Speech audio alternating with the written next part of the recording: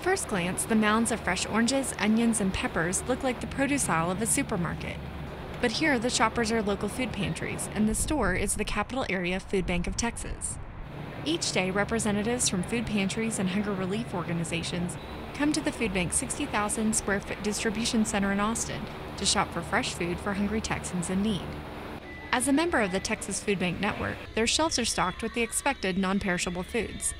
And yet, a new push to introduce healthy, nutrient-rich produce has changed how all 19 regional food banks in the network operate. 30 years ago, food banks were about pounds in, pounds out, irrespective of what they got. Today, we are part of a system called a CHOP system, and that's Choose Healthy Options program. So we're all about getting nutritional food into the community.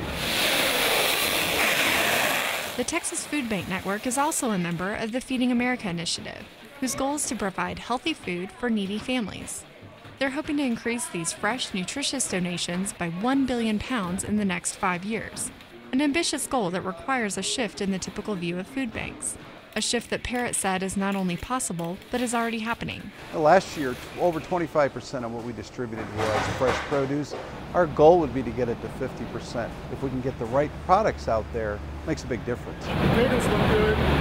Michael Latta with Foundation Communities regularly shops for fresh items for his organization's clients. Latta visits the food bank 3 times a week to collect food for the Austin area nonprofit. Mostly I look for things like potatoes, onions, veggies if we can get them. We've had some squash recently, fruits, anything fresh that I can get. While Latta picks up the typical canned goods, he looks for fresh items to complete each order and to bring back something extra for his clients. For Texans who rely on food banks, fresh food is more than just healthy, it's a luxury. Fresh produce, milk, meat, and eggs are key components of the Choose Healthy Options program, receiving the highest marks for nutritional value, quality, and freshness. That's where Texas farmers and ranchers step in. The food banks have joined with the Texas Department of Agriculture to collect excess food on Texas farms and ranches. The program, called Texans Feeding Texans, encourages farmers and ranchers to donate produce to the closest regional food bank.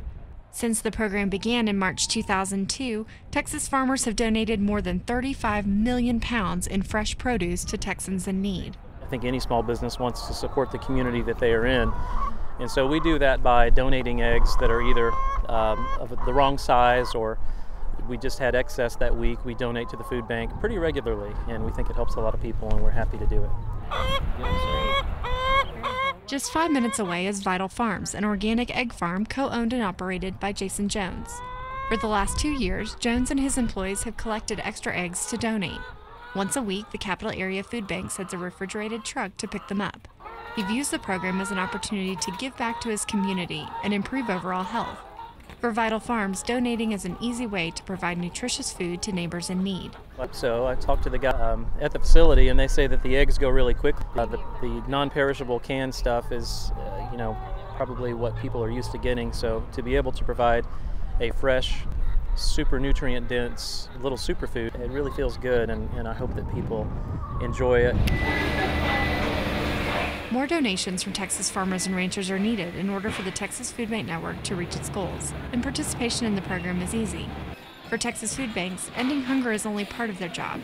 Providing healthy food for growing Texas families is the bigger goal, one that they hope Texas farmers and ranchers will join them in reaching.